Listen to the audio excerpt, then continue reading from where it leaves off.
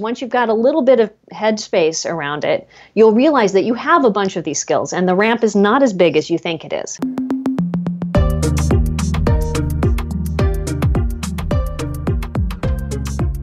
I'd like to welcome Elise Keith to the Productivityist podcast. Thanks for joining me today. Hey, happy to be here. So I look at the title of your book, Where the Action Is, the meetings that make or break your organization. And the first thing I think about when I look at just the front cover of your book is meetings and action.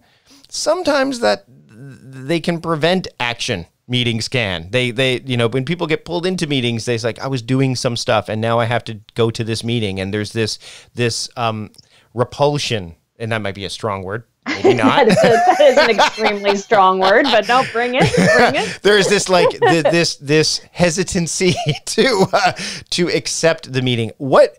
Let's kind of dig into the title a bit, because I think that that's some people would have strong feelings, maybe not repulsion feelings, but like, okay, meetings, action. I know I get action items out of it, but it's pulling me away. What do you have to say to those people that are hesitant or compelled to kind of be very averse to going into meetings, especially as they start to explore the nature of your book? So I actually tackle that in the very first, right up front, in the first section of the book, which is about escaping the bad meetings doom loop. Right. And it's that kind of innate reaction we have to the word meetings that we have to stop and take a look at and go, okay, wait a second. Why is this happening? And what kind of, because I have this belief that, meetings are going to be a waste of time or whatever it is, what is that causing me to do? What are my actions that come out of that belief? And based on those actions, what's that inspiring in the people around me? And when you look at that part of the question and that reaction, right? Meetings are going to be a problem. And you have this moment once a week, once a day, once every 2 weeks, whatever it is, where you're going to get into a room with the other people you're trusting to make your business, your team, your work go. And find out what you need to do to get unblocked, make the key decisions that will drive you forward, and learn who they are as people so you can enjoy your time together. And that's what a meeting is, right? And you walk into that thinking, oh my gosh, this is a terrible waste of time. Basically, you've taken this one opportunity where you get to connect as people and drive that work forward meaningfully. And you've walked into it with an attitude of repulsion and resistance, and you've blown it. You have completely lost your ability to take that moment and turn it into what you need to make it go. So the first thing that has to happen for people to become successful with their meetings is you just gotta knock that out. You gotta get that mindset shifted up quickly. And one of the easiest ways to do that is to get rid of the word itself. Oh, all right. So let's get into that a bit. So you're right. The term meetings, some people are like, yeah, there's this reaction. So what's the word? Do you have a series of words that would work, or is there? How do you make that shift? Because it sounds like it's not. Maybe it's a bit of a cultural shift, but it sounds like it's something that can result in a cultural shift when it comes to meetings in general. Yeah. So, I mean, when you look at meetings in general, we talk about like, how do we change culture and where's culture come from and whatnot. But really what culture is it's the way that work gets done on our teams, right? It's how we talk to each other. It's what we're doing, how we treat each other. And so the meeting is the place where that gets enacted and we get to see what's real. So the key to starting to shift your perspective on that moment and that opportunity is to get rid of the word meeting, because so my company, Lucid Meetings, we've done a lot of research into how really high performing and elite teams are successful at what they do. And what we found is that they all had very well-defined ways of coming together and talking about their work and getting it done. They know how to make decisions. They know how to party. They know how to get together when they've had something go wrong and learn from it quickly, right? They know how to run all of these different kind of conversations. And they don't call them meetings. They absolutely are meetings, but that's not what they talk about. They talk about, we're going to do our action review. We're going to do our huddle. We're going to do our lightning round. We're going to do interviews, right? I've got a demo with a client. Every single one of those things is a meeting, but we don't go into it going, oh, here comes another meeting. We're like, hey, this is my podcast interview, right? Yep. Like, this is worth your time. Mm-hmm. That's a really good way to put it, because there are those kind of terms that throw people off. Oh. Did I lose you there? No, I can hear you. Can you hear me? Yeah, I just heard something in the background that came up. No, I'm here. Okay. All right. Cool. All right. Let's jump back in. So let's talk about, you've got 16 different types of meetings. Yeah. Which it's the vein, right? It's the name, challenge of my whole work.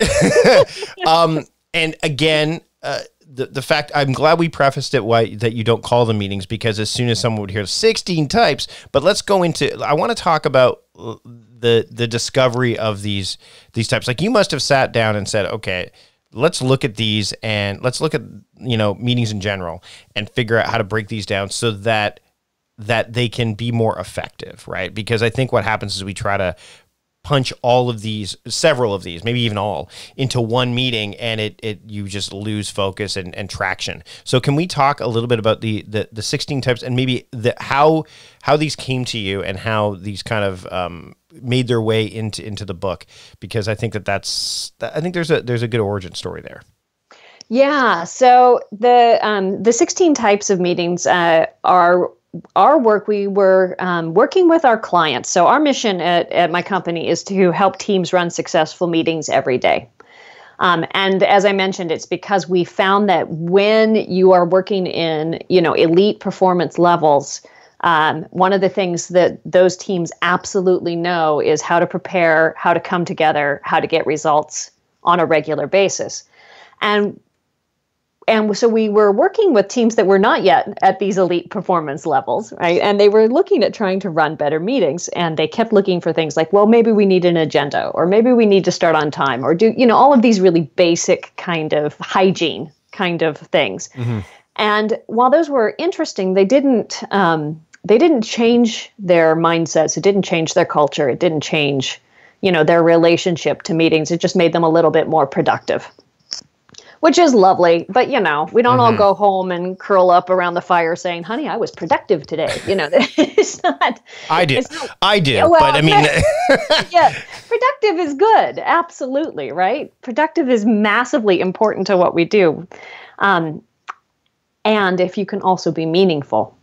Yeah, and engaged. Yeah, I think that's the key, right? Is when people set foot into meetings of any sort, if there's no, if they don't feel there's any purpose behind them. And I think when you look at these 16 types of meetings that work, it's implicitly stated in many of them, like what the theme of them really. And I think that theming is such a powerful tool. Yes. And so that was where these come from. So we were working with people, and we found that, the basics didn't work, but what did work was giving them guidance on how to run a specific kind of conversation that solves a specific kind of problem.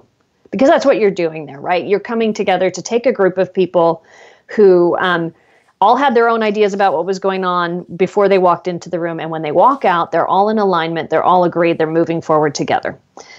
Meal planning is important because it prevents us from being a disappointed wreck when dinner time comes around and we have no clue what to make, or even if we have the ingredients to make the meal.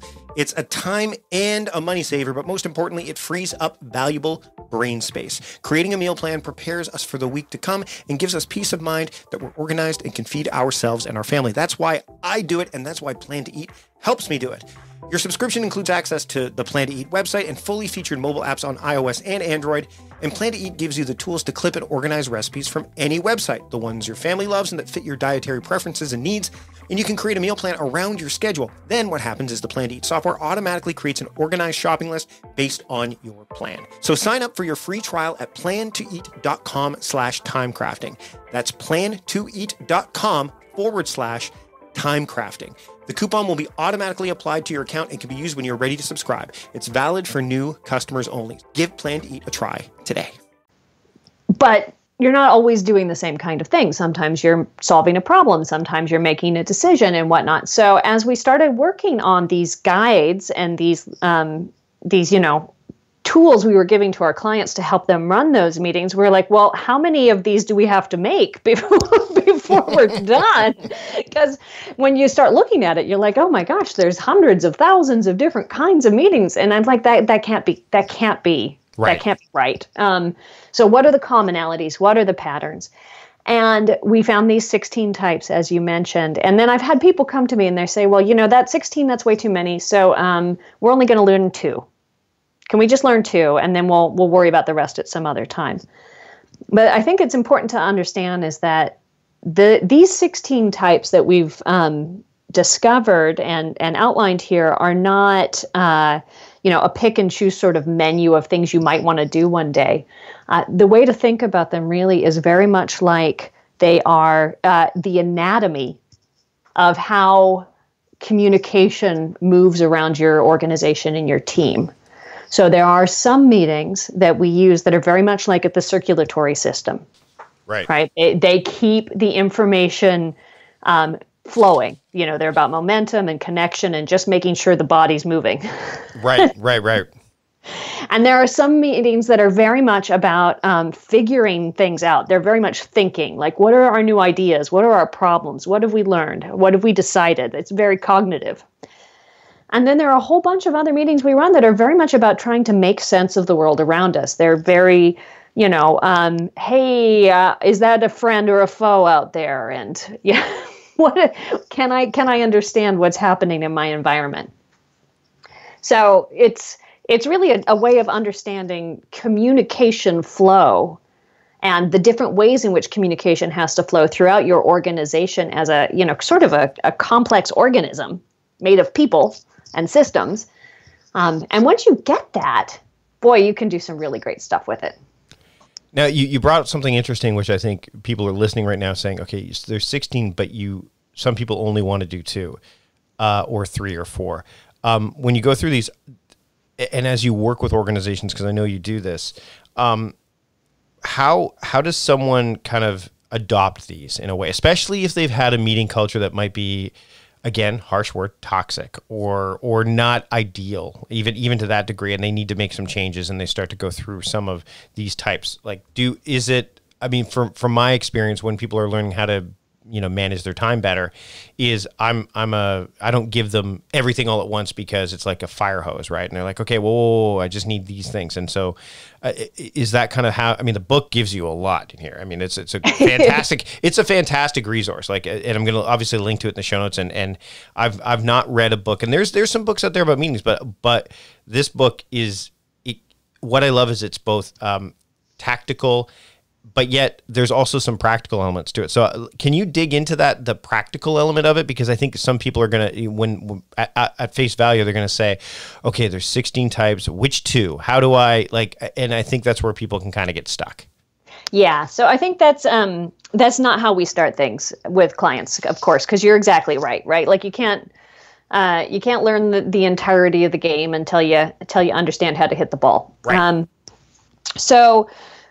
One of the programs we run, and I think talking about this program, it gives people an idea of how they might do something similar in their own organization or with their own team, is called our Quick Start program. And it builds off some other research we did that looked at, I talked about these elite teams that run these really well-designed, powerful meetings. And they're at this extreme end of performance because, they got their stuff together and they're rocking it. And at the other end, you have all of the companies where there's no training of any kind. In fact, fewer than 20% of the people leading meetings in the US today have any training of any kind, even though they spend maybe 80% of their work week in meetings.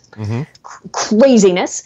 So there's no training of any kind, and then every leader is left to decide how to meet on their own. Right? They're like, okay, run meetings, that's your job, whatever, figure it out. We're not going to train you. So that's the most common situation, and shockers, doesn't work great.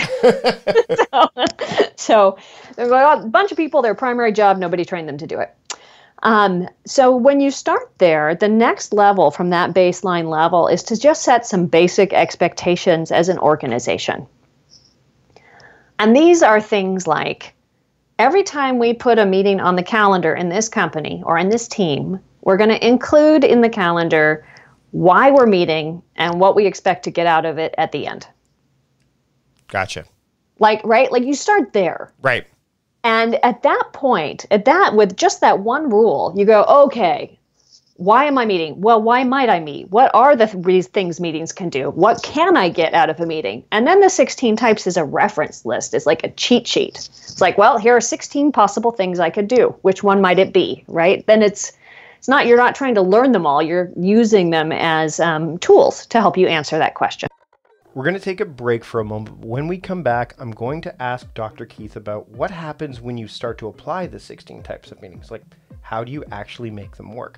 But before we get into that, I want to talk about the idea of finding work or finding people to work for you. The perfect hire can have an impact on your business for years to come. So when you need to find that next person to help grow your business, LinkedIn Jobs will match the right talent with your open role fast.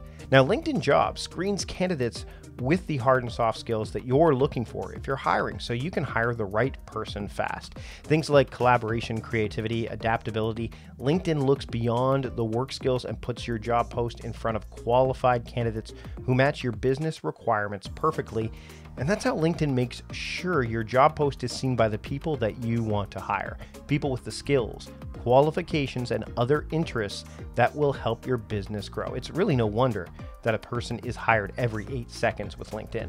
And that's why companies rated LinkedIn Jobs the #1 hiring platform for delivering quality hires. Again, the platform is exploding. You want to be on there right now, and you want to find the right person for your business today with LinkedIn Jobs. You can pay what you want and get the first $50 off. Just visit linkedin.com/timecrafting. Again, that's linkedin.com/timecrafting to get $50 off your first job post. Terms and conditions apply. So again, linkedin.com/timecrafting and get the first $50 off of your first job posting today. If you're like me, you get a lot of emails every single day, and it can be a soul-crushing distraction. And if that's the case, then you need SaneBox.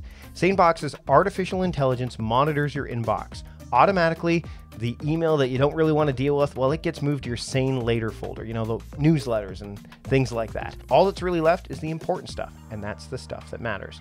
If you know how email folders work, then you know how SaneBox works. You find an email in the wrong folder, you just move it. There's nothing to learn, there's nothing to install. SaneBox works directly with every single email server or service that's ever been created. Setting SaneBox up is easy. In fact, it works on top of your existing setup. So you don't need to change apps or any of your email habits by creating a new email account or anything like that. SaneBox just makes your existing one awesome. And that initial SaneBox purge can be really powerful for people. And then SaneBox just allows you to manage the daily emails from there.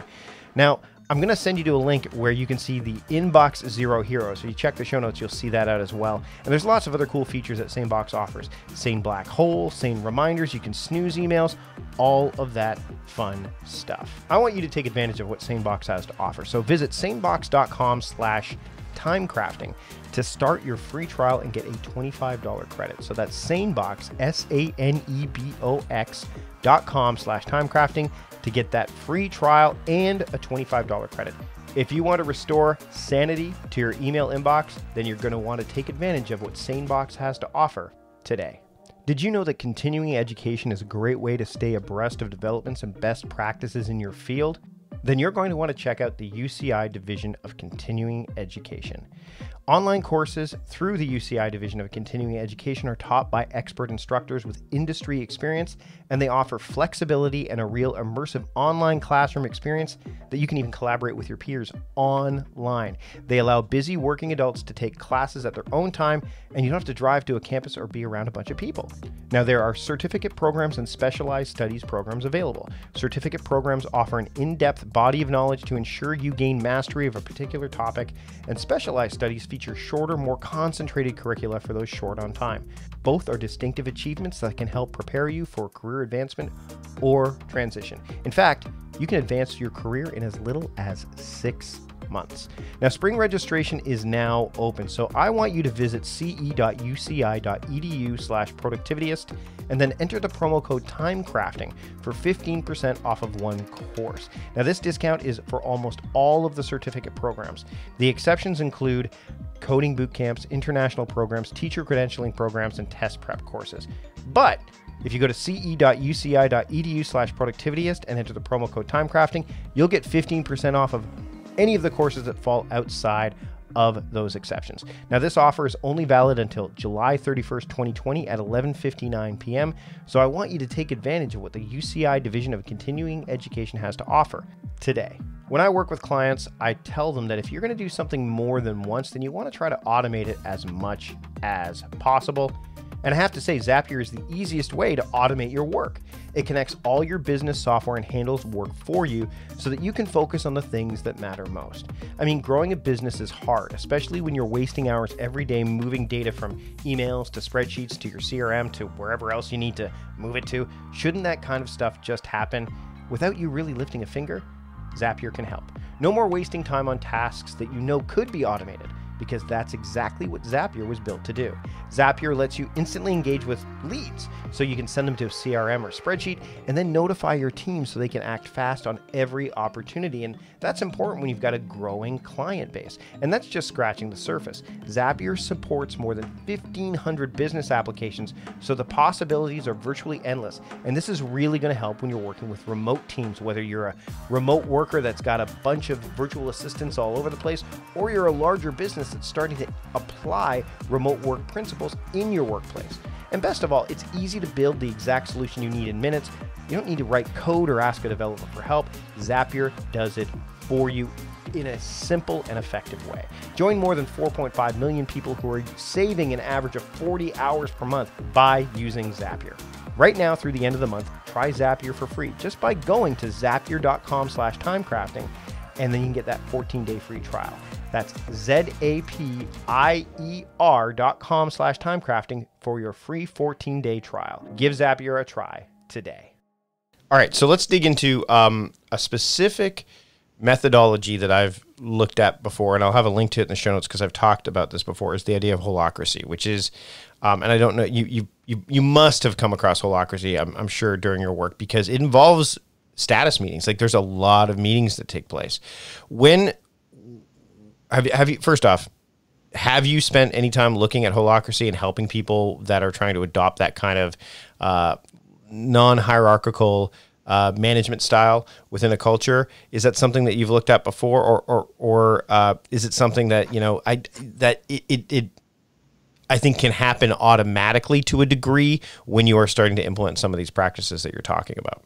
So there's an interesting overlap, right? Yeah, Between running great meetings and looking at what that means, and then starting to slide into things like holacracy and teal and, some of the X-scale SoundCloud ways of doing tribes and, all of those kinds of different organizational systems. Right.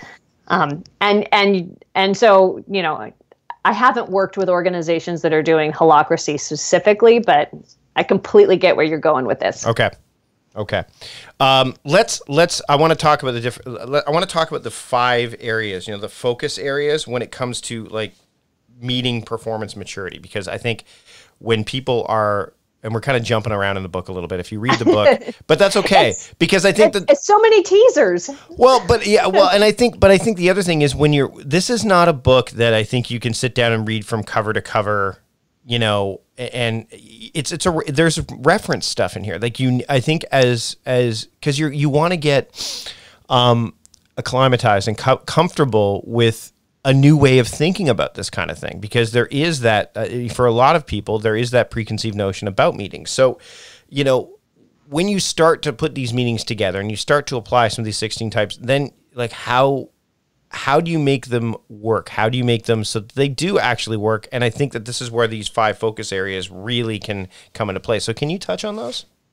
Yeah, you bet. So we talked about how when you're starting with like nothing, you begin by putting in some basic expectations, right? Some basic guidelines.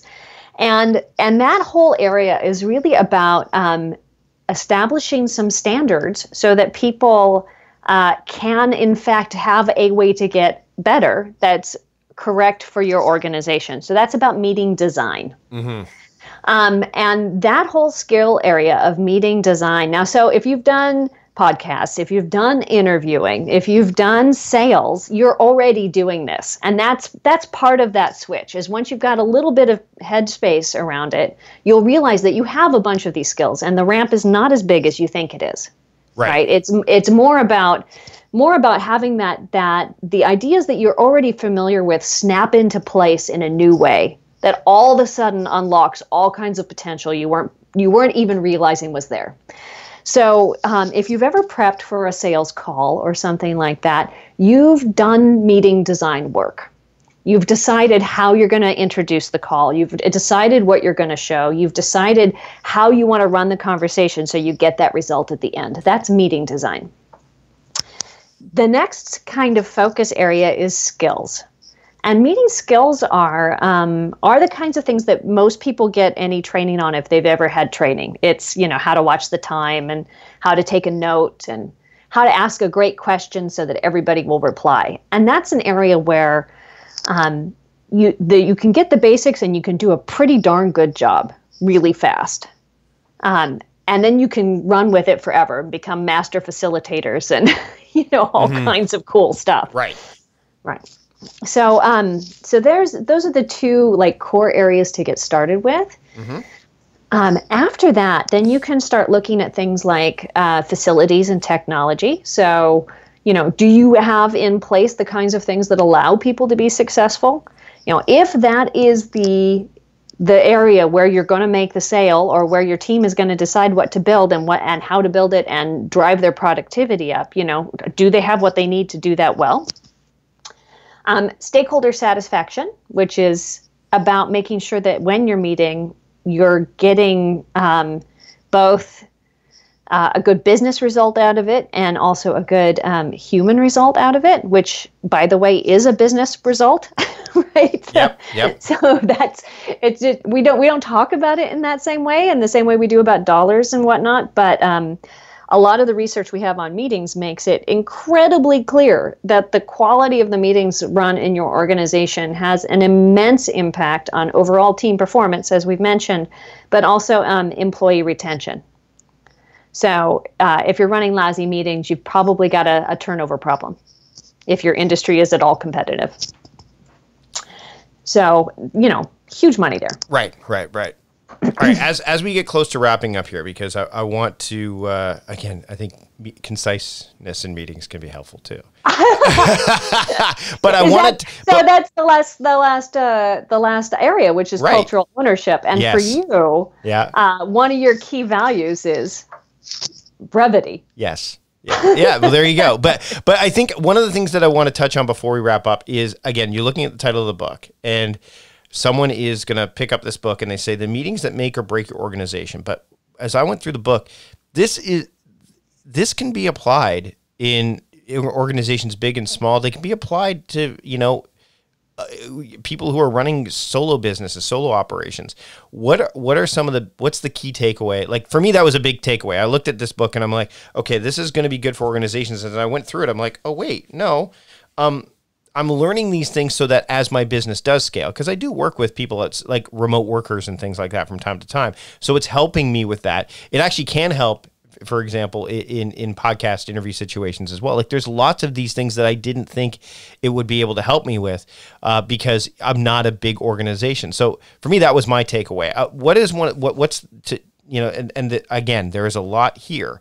And I highly recommend if you are running an organization or you have meetings and you want to make your meetings better, that you want to pick up this book. But what's one of the key takeaways, if not that you want to make sure that people get out of this book?